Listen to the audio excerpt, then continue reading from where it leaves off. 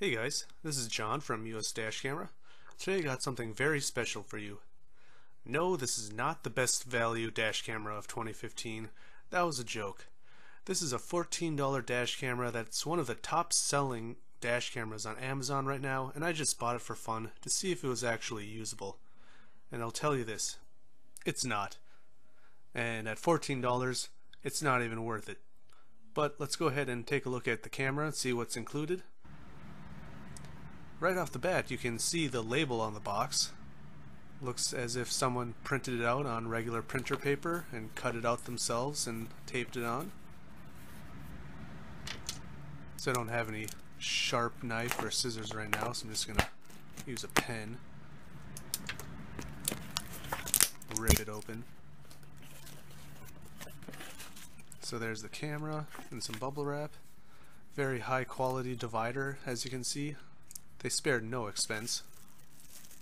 Here's a mini USB data cable, the mount, the charging cable, and some instructions. Road safety guard. So while I was looking through this instruction manual, it seemed like it was pretty generic because it does actually list some things that don't apply to this actual camera that I got, and I'll touch on that in a sec. But overall, for a $14 camera, it's nice that they actually do include some instructions, because I've had expensive cameras that didn't come with instructions and they just expect you to look them up online. So it says it has 1280 by 960 as the highest resolution, which does not seem to be true at all. So as I said, this is the mini USB charging cable. This camera does use a battery and not a capacitor as expected. Pretty standard suction cup mount with a tripod screw on it. So you can use this for a Mobius or another camera if you buy this and realize how bad it is and end up buying something else. So there's always that. And a data cable in case you want to connect the camera to a computer without taking the memory card out for whatever reason. So let's go ahead and take a look at the actual camera. At least they do pack it pretty nicely. So it's shaped pretty strange, has a flip down screen. It's pretty dirty for whatever reason, and there's a little screen protector. Took me a couple minutes to actually get that off. Reminded me of the mini 0806 screen protector that took a long time to get off also. So there's some buttons. Sort of looks like a camcorder that you flip on its side. Here you can see this is where you plug the power in.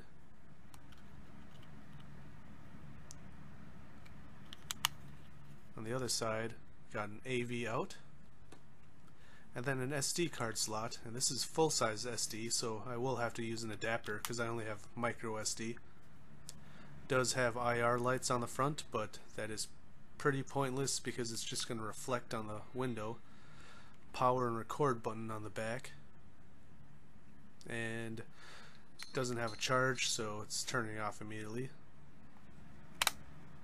So there were a couple things that I noticed weren't accurate in the manual. For one, it says there's a HDMI slot or output, which does not exist there. And on the other side, it says AV out on it, but on here it actually claims it's a 5-volt direct current slot. So it claims it's for power, but the actual camera says it's AV out. So I don't know what to believe. I don't have cables for either, so I won't be able to test that. One interesting thing about this is it does actually have a removable battery, which seems to be very uncommon actually, but I'm sure replacing the battery would cost almost as much as the actual camera, so probably pointless to ever need to do that. There you can see the standard tripod mount for the suction cup.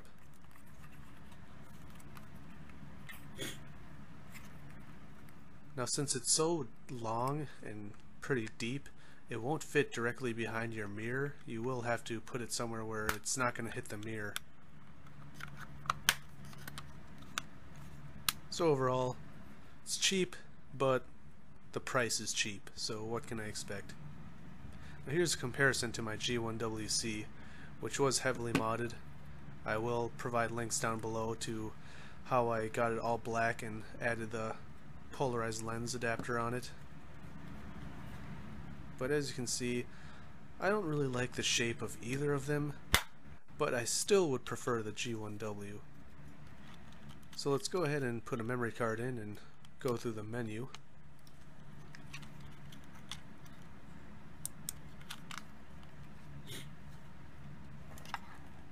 Gotta plug it in real quick. And this door on the side is completely pointless because while it's plugged in, it's not able to close. So let's go ahead and look at the menu now. Now to get to the menu, as usual, you do have to stop the recording, and as like most dash cameras, it does start recording automatically, so you have to stop it. Now we get to the menu. If you hit mode, you'll actually switch to the other menu option. Let's go back to the main menu. We got movie size, it says HD currently. Now to select something, you actually have to hit the record button again. So it claims that it's 1920 by 1080 at the top, but that's not true. It's still only 720 at just a higher bit rate. But regardless, both modes have really low bitrate at 720, and even at 720 there's no way it's actually 720, as you'll see in the footage later. But all of these settings are pretty standard. There is a loop time, which is nice because some cameras actually don't even have that. But overall, it's nothing special. So let's go ahead and look at the other menu now. So to get to that, we gotta hit the mode button.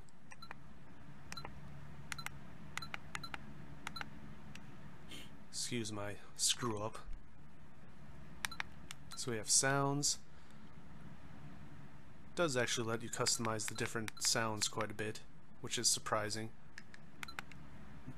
Power frequency, which as usual you want that at 60 Hz if you're in North America. That'll prevent flickering of street lights in video. Power save, I would assume, just turns the camera off after a certain amount of time once the car shuts off, or if it's not plugged in at all. Now the panel protect doesn't seem to work. At least I assume that it's supposed to turn the LCD screen off after 30 seconds as I set it to, but it stays on regardless. So I'm not sure what that's for.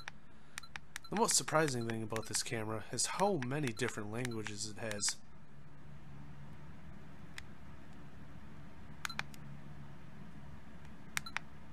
So there's TV out, NTSC is for North America. For whatever reason lets you change the startup image, so you could actually load your own image if you wanted, which is actually something I've never seen on a dash camera. So we got format, which I will do right now. And that actually closed the menu, so let's go back to it. So we got reset and version, and the IR LED, which I'm going to turn off because all that's going to do is reflect in the window.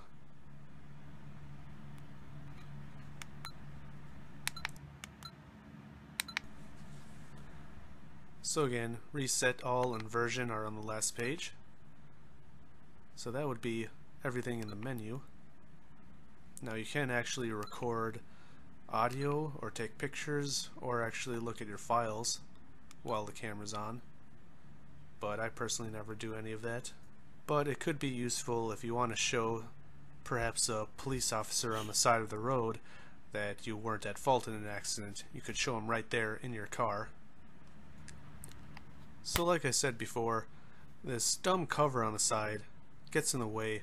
There's no point because you're going to leave it plugged in your car anyway, so I'm just going to tear it off. So let's go ahead and look at some footage.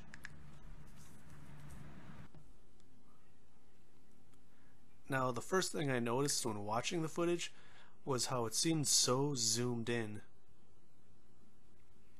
It almost seems like it's zoomed in and is only viewing about 45 degrees in front of my car, because stuff that I could see out the front of my windshield I couldn't actually see in the video, even though I'm sitting back a couple feet from the camera. Typically, the camera has a much wider view than what the driver actually sees because it's so far forward, but somehow this camera actually has a narrower field than the driver. And like I mentioned before, I switched between HD and full HD, and no matter what, when I checked the files, it said it was 720p. The only difference was the bitrate. So when I was recording in the supposed HD 720, it was about 2.7 to 3.1 megabits per second, which is really low, but my Blackvue cameras with the rear channel has a 720 about the same bit rate, and it still looks way better than this. Now, in the full HD mode, or the FHD mode, it's still 720 but records in about 5.7 megabits per second, so it's higher bit rate, but it still claims it's only 720. Either way, they both look very bad. They both look very zoomed in. You can't even see. At first I actually thought I had triggered some sort of zoom mode because it has such a close zoomed up view and such a low angle or range of view that it's just basically unusable. There could be a car to your 10 or 11 o'clock that's not going to be in the video right next to you. And like I said, maybe this is technically 720p, but the image sensor and picture is so terrible that it might as well be standard definition. So here's an example of how crappy the field of view is. And also, surprisingly, this picks up pretty good audio, as you'll hear. Hi, what can I make fresh for you today? Hi, can I get a 4-piece order of mozzarella sticks? Okay. So in this video, you'll actually see a car pull out and almost cause an accident. But the video quality is so terrible at night that it's almost pointless to be recording with this thing. You could hardly see that car. Now next I'll compare it to my Blackvue DR650GW-2 channel, which actually doesn't even have the best video quality out there. Blackvues, for an expensive camera, have a notoriously lower quality video than most high-end cameras, or at least single channel cameras, but you can see that it's still leagues ahead of this $14 supposed HD camera. And notice how much wider the angle of view is. You could buy a $50 to $60 G1WC and it's going to have almost as good of quality as the Blackvue. Now the G1WCs don't have as good of night quality, but in the day they're very comparable. So yeah, don't buy this camera. Check the description down below. I'll recommend some of my favorite cameras that range from $50 to $400. So look down below, hit like, hit subscribe if you like this video or my other videos. I've reviewed models from $40 to over $400, so check those other reviews out. As usual, drive safe, thanks for watching, and I'll see you next time.